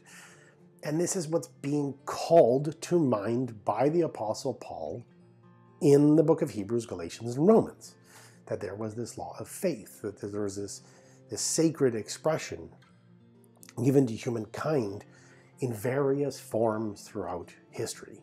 That there was a law of faith, however, and of course in the case of the Josephite, the followers of Joseph before the coming of Moses, they would have been asked, and were asked, as recorded in Genesis and for example in the rest of the Pentateuch, it's actually recorded that they're being asked to submit their will to a new expression of God's plan. Paul's central message, faith in Jesus, cannot be rejected because of the absence of the external letter of the law of Moses in the lives of the Christian community. Because God's salvation has come in other forms and other wineskins. And to deny that God can, let's say, for example, We don't grant that that means Jesus is actually a true messenger of God, but to deny that God's expression of his will, of his revelation, can be outside the law of Moses is an untenable position to hold, because for large stretches of the history of the Hebrew people, they were not under the law of Moses, according to the very books attributed to Moses himself. I find it interesting because in my dialogue with my Christian brothers and sisters, there seems to be an identical response to this theme that is actually presented. So the Qur'an, to ground ourselves here, the Qur'an is actually saying, look, this is how I take these references to Abraham. The Qur'an is saying, look, there is a vehicle of salvation, which is this law of faith, which its archetype is the person of Abraham. And the actual reconciliation and salvation and to be accounted as righteous by God, it is to have that law of faith, not the law of a particular dispensation or revelation or messenger. Now, the Christian, and I understandably actually turns and says, okay, yeah, so maybe in previous times, right? In previous times, there was different ways and vehicles and vessels through which one could actually be accounted as righteous. I think it's impossible to argue that there isn't, given the nature of the letters of the Apostle Paul and the record actually of the Hebrew Scriptures themselves. But once Jesus came, that's it. Jesus is the only way, right? You have to be a Christian. And what I want to stress here is that that's the same argument that the Jewish people were actually saying to the Christians regarding the law of Moses. We actually see this. They see themselves as disciples of Moses, and that they are following the Jewish law. And they could say, okay, that's fine. There was a time before the coming of Moses where, sure, yes, there was the law of the faith of Abraham. I'm not going to say he's unrighteous. I'm not going to say that about Abraham, Isaac, Jacob, Joseph, Noah, etc. But once the law of Moses has come, that now has stamped it and has sealed it, and we cannot move from there. So really, if you get it, the expression that I often hear from my Christian brothers and sisters is the same thing that they would reject from the actual Jewish community itself. And the Qur'an is trying to hearken this back, right? Because in the case of my example of the Josephite, they would have to say, well, no, I'm actually following the laws and teachings of Abraham, Isaac, and Jacob, of Joseph. These are the teachings that I was given from my forefathers. What are you trying to say? Why weren't these laws of Moses given previously, right? And even the Jew themselves would have to say, well, we came to a time when actually this expression of the law of Moses was ripe for the coming. It was necessary to be given to the people of Israel. Prior to that time, it was not relevant, or was not yet. We were not mature enough for it to be applied. But that is actually what the Christian is saying to the Jew, and that's actually what the Muslim is saying to the Christian, and that is actually what the Baha'i is saying to the Muslim, the Christian, and the Jew. There is a particular challenge here that we'd have to address, because in the case of the Jewish law, it's important to know this, it sounds very much like when you're looking at the Tanakh, the Hebrew Scriptures, that it seems as if that revelation of the law of Moses is a perpetual covenant. And it's something we're going to have to treat in a separate video at a different time. For now, we're going to examine now the faith of saintly Abraham again, just to recall where we began. Who can be better in religion than one who submits his whole self to God, does good, and follows the way of Abraham, the true in faith? For God did take Abraham for a friend, saying, God speaketh the truth. Follow the religion of Abraham, the sane in faith. He was not of the pagans. He has chosen you, and has imposed no difficulties on you in religion. It is the cult of your father Abraham. It is he who has named you Muslims, both before and in this revelation. Say, Verily my Lord hath guided me to a way that is straight, a religion of right, the path trod by Abraham, the true in faith, and he certainly joined not gods with God. Do they seek for other than the religion of God, while all creatures in the heavens and on earth have, willing or unwilling, bowed to his will, accepted Islam, and to him shall they all be brought back. Say, we believe in God, and in what has been revealed to us, and what was revealed to Abraham, Ismail, Isaac, Jacob, and the tribes, and in the books given to Moses, Jesus, and the prophets from their Lord. We make no distinction between one and another of them, and to God do we bow our will in Islam. So remember, the Quran clearly states that the religion of God is what was revealed to Abraham, Isaac, Jacob, the tribes, Moses, Jesus, etc. This parallels Paul's argument that there is a law of faith that runs, if you will, like a string through these pearls, because they're clearly not the same. No one can actually claim that the faith that people were following in the time of Abraham was the same that it was actually in the time of Moses, or Jesus for that matter. The 16th surah, as we're about to see here, tells people to eat of the lawful things and the good things God provides. So eat of the sustenance which God has provided for you, lawful and good, and be grateful for the favors of God, if it is He whom ye serve. So shortly after, the Quran begins to speak of Jewish food laws, specific laws from the Torah. To the Jews we prohibited such things as we have mentioned to thee before. We did them no wrong, but they were used to doing wrong to themselves. But verily thy Lord, to those who do wrong in ignorance, but who thereafter repent and make amends, thy Lord, after all this, is oft forgiving, most merciful.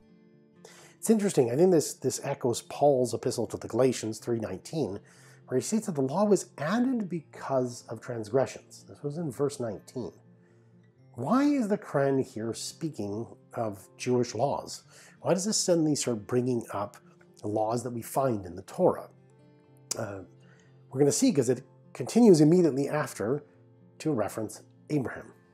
Abraham was indeed a model, devoutly obedient to God and true in faith, and he joined not gods with God. He showed his gratitude for the favors of God who chose him and guided him to a straight way.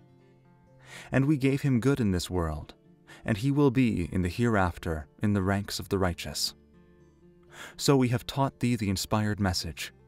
Follow the ways of Abraham the true in faith, and he joined not gods with God. The Sabbath was only made strict for those who disagreed as to its observance. But God will judge between them on the day of judgment as to their differences. Invite all to the way of thy Lord with wisdom and beautiful preaching, and argue with them in ways that are best and most gracious. For thy Lord knoweth best who have strayed from his path and who receive guidance. Here we have Abraham being presented as a model. Follow the ways of Abraham the true in faith. In verse 124, the Quran returns back to Jewish law. So it's talked about kosher food laws, and now it starts talking about the Sabbath, which was only made strict for those who disagreed, as if an injunction was set down to settle a matter. So it moves from these kosher food laws to a statement about Abraham being true in faith, and states that he is in the ranks of the righteous in the hereafter. So Abraham is actually being juxtaposed to those under the law of Moses. And it says he's in the ranks, as if there's a list. So we have like this list of individuals that we could see as being accounted as righteous, as being accounted as sanctified before God in the hereafter, being juxtaposed with the law of Moses. Now, this is very peculiar because that's actually what we just read and what we've actually seen in the book of Hebrews, the book of Romans, and the book of Galatians. We have this roll of honor, the ranks of the righteous, actually being put forward. The Quran itself is saying, okay, so there's these laws, there's these kosher food laws, there's the law of the Sabbath. Yet on the other hand, there's this character, and everyone knows him, within like the Judeo-Christian and Islamic traditions. Everybody knows this character. This character is Abraham. He's a major patriarch of the faith, and he is accounted as righteous apart from these laws. Yet at the same time, he is in ranks of righteous. And I think this very clearly echoes the epistles of Paul. Now, in spite of the parallels, could this actually be coincidence? Is it possible that this is not a rebuttal to the exclusivist tendencies in Judaism and Christianity? The Qur'an does, however, use the same argument as Paul's in Romans, Galatians, and Hebrews, but now applies the same logic to Christians as well. The section of Surah 2 proclaims this. They say, become Jews or Christians if ye would be guided to salvation. Say thou, Nay, the faith of Abraham the righteous, and he joined not gods with God. So in this case, the topic is clearly exclusivism. They're being told that if you're to be guided, right, if you're going to be righteous before God, become Jews or Christians. The response here is, no, the faith of Abraham the righteous. He joined not gods with God. So this is clearly a topic of exclusivism. Why does the Qur'an add this final statement, though? He joined not gods with God. The Holy Qur'an actually explains. Say ye, we believe in God and the revelation given to us, and to Abraham, Ismael, Isaac, Jacob, and the tribes, and that given to Moses and Jesus, and that given to all prophets from their Lord. We make no difference between one and another of them, and we bow to God in Islam. So the Qur'an states, right after talking about an issue of exclusivism, saying, no, we believe in the God of Abraham and Jacob and Moses and Jesus. This religion, if you will, that undergirds or transcends them all. And true Muslims do not make distinctions between them, but bow to God. To avoid any further confusion, the Qur'an continues in verse 137. So if they believe as ye believe, they are indeed on the right path. But if they turn back, it is they who are in schism. But God will suffice thee as against them, and he is the all-hearing, the all-knowing. So to believe in all of these prophets, an individual has to believe that, if you will, the countenance of God, the expression of God's will unto humankind, has actually shifted. To accept their scriptures, right, to accept that which was given unto Moses and Jesus, right, and the prophets, is to avoid schism. And I propose is to avoid joining gods with God. That in some sense, in each of these cases, there's a reference in the Qur'an that says they say that God's hands have been chained up be their own hands. They're taking the revelation of God and claiming it supersedes God. Now, both in the New Testament, as recorded in the Torah or the Tanakh, and referenced in the Qur'an, the point is, no, there's an actually way to see this. We can actually see this through this roll or the ranks of the righteous. So we have to be able to see this as being that which prevents schism in and of itself. Say, will ye dispute with us about God, seeing that he is our Lord and your Lord, that we are responsible for our doings and ye for yours, and that we are sincere in our faith in him? Or do ye say that Abraham, Ismael, Isaac, Jacob, and the tribes were Jews or Christians? Say, do ye know better than God? Ah, who is more unjust than those who conceal the testimony they have from God? But God is not unmindful of what ye do. So once again, this is clearly about, if you will, dispensationalism and exclusivism of specific dispensations from the Qur'an's perspective. The question is, if Abraham, Ismael, Isaac, Jacob, and the tribes were Jews or Christians? The answer obviously is no, they were not. Likewise, in the case of the Qur'an, which we looked at the beginning of this deepening, the followers of Abraham, Jesus, and Moses were Muslims in the sense they were submitters, but they were not followers of Islamic laws and the Islamic revelation. That is a particular, if you will, dispensation or revelation from God unto humankind. So it's interesting, this same question gets echoed back upon the Muslim community, back upon those who love the Qur'an itself. These figures all predated, in this case, where the Qur'an is asking, these figures all predated Moses and Jesus, And they were, according to the Qur'an and the Hebrew Bible and the New Testament, accounted as righteous before God. What's interesting here is this quote ends, and this is in verse 140. God states, "Who is more unjust than those who conceal the testimony they have from God?" This is very peculiar. The Qur'an claims that the Jews and Christians know this, and that they're concealing a testimony they have. Why? Because the concepts actually reside within both Christian and Jewish scriptures. So there's an intentional act of concealing, of hiding something, of a testimony they actually have from God. And God is not unmindful of what you do. So the Qur'an is saying these communities have something in their own possession that they're aware of, and they're concealing it. And God is aware that this is being done. This is because I offer everything we've actually looked at, that this itself is a central story, a central sacred story within the Jewish scriptures.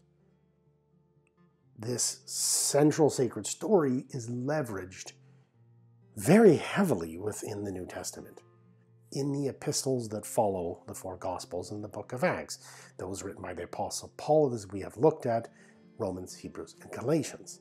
It is a central argument of the Apostle Paul, and at the coming of the Prophet Muhammad has actually been cyclically used and addressed and discussed for 6 centuries.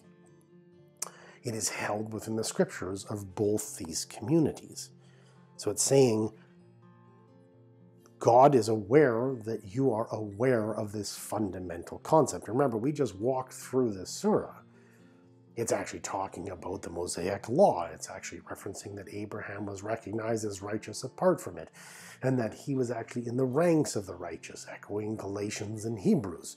That this law, this transcendent law itself, overarches all of the different dispensations and expressions of the prophets of Israel, of Jesus, of Moses, of Jacob, of Isaac, of Abraham, etc.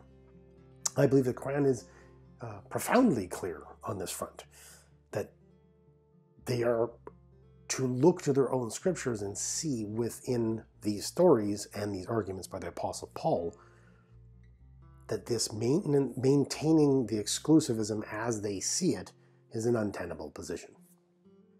This is actually where, in this passage, shortly after, this is where it discusses the changing of the Qibla, the changing of the point of adoration from Jerusalem to Mecca. So once again, we've got kosher food laws, right? We've got the Sabbath, and it's interesting that the kosher food laws and the Sabbath and the changing the Qibla are actually used. Now, we referenced this right at the very beginning, that the food laws were something that appears in a central moment in the book of Acts. And again, forgive me, I believe it's Acts 8, the book of Acts of the New Testament, where actually it is a vision the Apostle Peter has of this tarp, of this huge garment coming down with unclean animals, unclean because of kosher food laws, and that he's told to slay them and eat them, these unclean animals. And that this is referenced then just after to the necessity of him accepting and welcoming the Gentile centurion Cornelius into the Christian fold. We know this because Peter himself says, I'm not supposed to be eating with you, right? So we have these kosher food laws. The Apostle Paul actually, within his epistles, talks about the concept of uncleanness, and that things are not in themselves unclean. This is that transference from the the Christian community that adhered to the Jewish laws, and that, if you will, the fading away of those laws. We then had a reference to the Sabbath, and it's interesting that that Sabbath is the topic that came up in the context of Jesus Christ, where he stated he was Lord of the Sabbath. Then we actually have this other instance used, which comes right after the passage we just read, which talks about the changing of the Qibla from Jerusalem to Mecca. So in each case, we're talking about a shifting, an altering, new wine, new wineskins, etc. Say, O people of the book, come to common terms as between us and you, that we worship none but God, that we associate no partners with him, that we erect not from among ourselves lords and patrons other than God. If then they turn back, say ye, bear witness that we, at least, are Muslims, bowing to God's will. So we're not to associate partners with God or erect lords and patrons other than God. The Qur'an continues. Ye people of the book, why dispute ye about Abraham, when the law and the gospel were not revealed till after him? Have ye no understanding? Ah, ye are those who fell to disputing even in matters of which ye had some knowledge. But why dispute ye in matters of which ye have no knowledge? It is God who knows, and ye who know not. Abraham was not a Jew, nor yet a Christian, but he was true in faith, and bowed his will to God's, which is Islam, and he joined not gods with God. Without doubt, among men, the nearest of kin to Abraham are those who follow him, as are also this messenger and those who believe. And God is the protector of those who have faith. Ye people of the book, why dispute ye about Abraham, when the law and the gospel were not revealed till after him? Have ye no understanding? Ah, ye are those who fell to disputing even in matters of which ye had some knowledge, but why dispute ye in matters of which ye have no knowledge? It is God who knows, and ye who know not. Abraham was not Jew, nor yet a Christian, but he was true in faith, and bowed his will to God's, which is Islam. And he joined not gods with God. Without doubt, among men the nearest of kin to Abraham are those who follow him, as are also this messenger and those who believe. And God is the protector of those who have faith. Once again, central exclusivistic issue. Why do you dispute about Abraham, when the law and the gospel were not revealed after him? This is a message to both of them. This is the dispute. So they're talking about Abraham, and both these communities have to realize that the law of Moses, the Torah, and the actual gospel were not revealed until after him, right?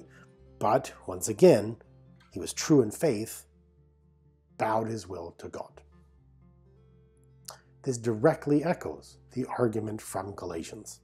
What I am saying is this. The law, which came 430 years later, does not invalidate a covenant previously ratified by God so as to nullify the promise. For if the inheritance is based on law, it is no longer based on a promise, but God has granted it to Abraham by means of a promise. Christians would be aware of Paul's argument. Any educated Christian, anyone who really listened to the sermons and the readings within the Christian churches would be aware of this. And living in a Christian era, and having had these arguments, Paul's arguments presented to them, the Jewish community themselves would be aware of this ongoing, if you will, meta-argument. This is why the Qur'an states immediately after, It is the wish of a section of the people of the book to lead you astray, but they shall lead astray not you, but themselves, and they do not perceive. Ye people of the book, why reject ye the signs of God, of which ye are yourselves witnesses? Ye people of the book, why do ye clothe truth with falsehood, and conceal the truth, while ye have knowledge? So again, there's this express statement of the clothing the truth with falsehood, but also rejecting the signs of God, of which ye yourselves are witnesses. Now, if you think about this, obviously can't be them being witness to the signs of the Qur'an, because they are Jews or Christians. If they actually recognize the signs of God in the Qur'an and the truth inside the Qur'an, right, they would then be Muslims. Yet here, the people of the book, Jews and Christians, clothe truth with falsehood and conceal while they know. The truth is being clothed with falsehood because there is a denial of one's own scriptures if we adhere to this simplified form of exclusivism where you have to be a Jew or you have to be a Christian. Jews are witnesses because the Hebrew scriptures testify to this fact, And again, Christians are obviously witnesses because the New Testament proclaims this very argument to the Jewish community. Well, in this case, to the Hebrews, the Romans, and Galatians. And herein lies a lesson for the Muslim, for the Qur'an states this. And believe no one unless he follows your religion. Say, true guidance is the guidance of God. Fear ye, lest a revelation be sent to someone else, like unto that which was sent unto you? Or that those receiving such revelation should engage you in argument before your Lord? Say, all bounties are in the hand of God. He granteth them to whom he pleaseth. And God careth for all, and he knoweth all things. For his mercy he specially chooseth whom he pleaseth. For God is the Lord of bounties unbounded. I find this a fascinating quote because it's this idea of believing no one unless he follows your religion. But true guidance is the guidance of God. And to be wary lest a revelation be sent to someone else, like unto that which was sent unto you, or that those should engage you in argument before your Lord. So be wary to the Muslims, to the Jews, and the Christians, that a revelation might, like it was sent to you and other communities rejected, right? That a revelation might be sent to someone else, and then all of a sudden you're arguing with them, like the Josephite might have argued with the Jew, like the Jew would argue with the Christian with the Muslim with the Baha'i.